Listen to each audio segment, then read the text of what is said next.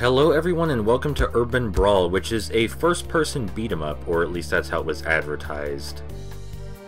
It is a mod of Doom 2, I guess you could say, though it is very far removed from Doom 2 and was released as a separate game. On physical media, even. Guts really hurt. We're going to be playing on punk-ass bitch difficulty. I have played on higher difficulties, but there are things about the game's design that make me not want to do that again. So our daughter has been kidnapped, and our apartment is on fire. That's a picture of our daughter. I should go back and grab Sarah. Sarah is our gun, but I don't want to get Sarah. I want to show off the other weapons we have. But if I wanted to carry something else, I'd have to drop it first.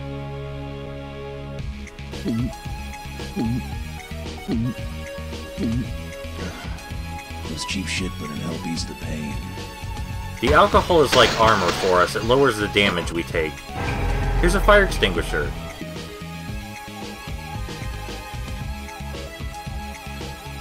Every punk and lowlife in the city was crawling out of their hole to find me. I'd have to use everything around me to survive. We can only hold one non-gun weapon at a time. This fire extinguisher is my favorite weapon in the game. It not only stuns the enemies, but it drains their health amazingly fast. So the art style is kind of awesome. It's really good. I like the sprite work also. Clearly inspired by older beat-em-ups, yeah.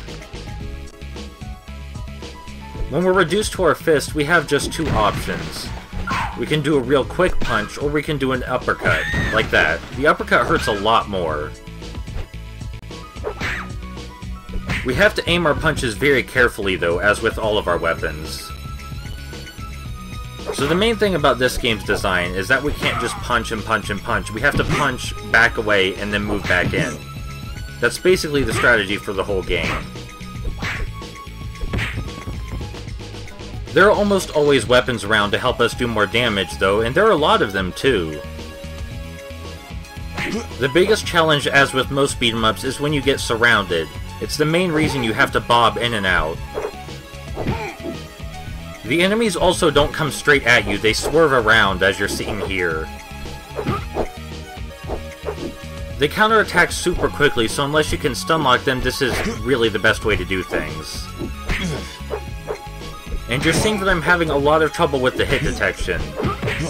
That's the main reason I did not want to play this on a higher difficulty. It's weird to call the hit detection bad, because it's not necessarily bad, just really precise. But I think in a game like this, it's a bit overly precise. I mean, this is not Xenoclash.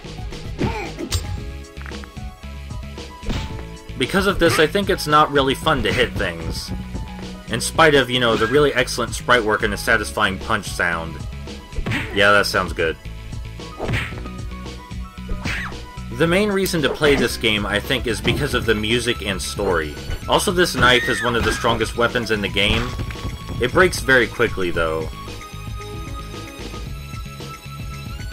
The weapons do have noticeably different strengths, and like I said, there are a lot of them, so that's good.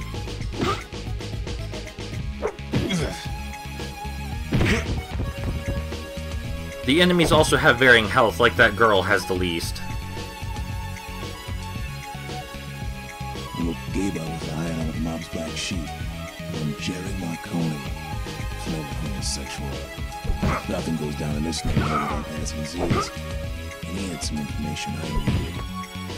So in case you couldn't hear that, we just said that there's a gay bar up here run by a man who works for the mob. And if you're wondering why the subtitles aren't on, it's because the subtitles are always out of sync with the dialogue, and I refuse to abide by that. So we think that the owner of the bar could give us some information about who exactly took our daughter. It is also a gay bar, and there's nothing wrong with having a gay bar in your game, but this game has certain ideas about what homosexuals are like. And they make me kinda uncomfortable. I thought that it was all in-universe, but the game does insult the player by calling them gay if they quit, so no, it's not. But if you can look past that, the game's still kinda neat. I just think it's really childish and immature and pointless. This city apparently has nothing but thugs in it. Thugs for miles. This is actually the only level where we fight on a street.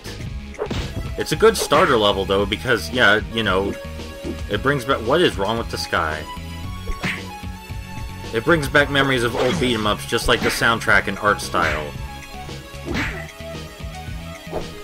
The enemies already swerve around you. I think the hit detection could be a little bit more lenient.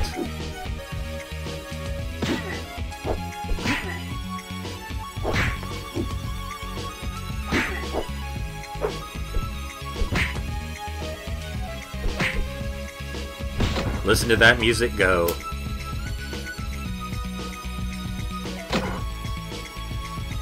Jerry talked, so full of shit he was farting at the seams. Kept on glancing nervously over my shoulder at these 5 bull queers. I'm walking this way, Christ. I never did like the YMCA. This game does have some pretty good lines, like, so full of shit he was farting at the seams. That's a good line. So this is our first boss fight, and the basic idea is to always have a weapon.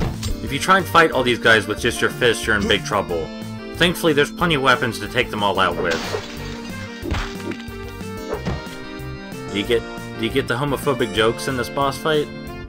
They're pretty good jokes. I'm being sarcastic, they're terrible. The boss fight itself isn't so bad, though. Like most beat-em-ups, the first stage of this game is meant to teach you how the basic design works. You have to bob in and out if you want to have any chance of survival. Just charging head in is not the best idea. The music for this fight is also my favorite music in the game.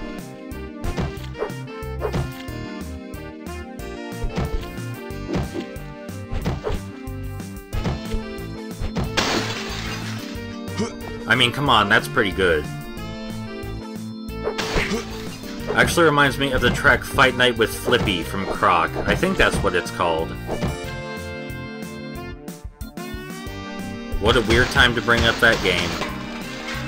So the boss fight gets kinda tedious after a bit. This is really all there is to it. But I mean, it's there to teach you something, so... It does that.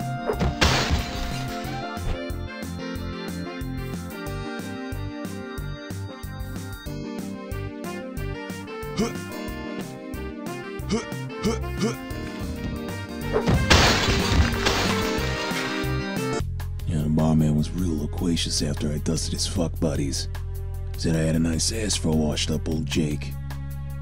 More importantly, he said his friend downtown might have the information I want. For a price. Told him to call me a cab and shake me 2 fingers of bourbon if he could find a bottle that wasn't smashed.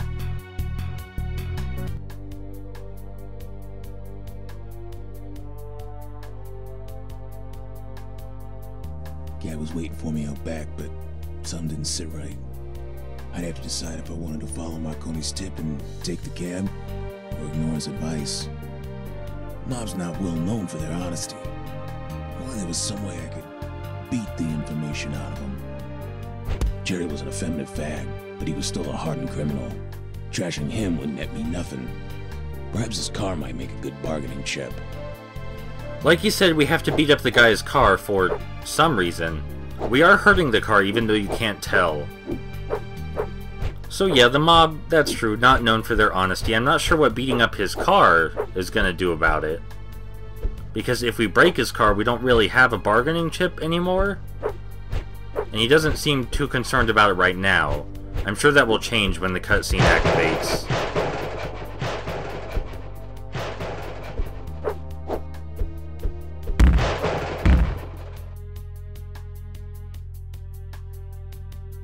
Jerry wept over the remains of his fag wagon. I gave him exactly 3 seconds to grieve before I bashed his head through the passenger side window. Spilled his guts, both ways. The mob, police, contract kidnappers, some hotshot executive in the Philex Corporation behind it all. Getting a cold knot in my stomach. Philex? Christ. It's the largest defense contractor in the country.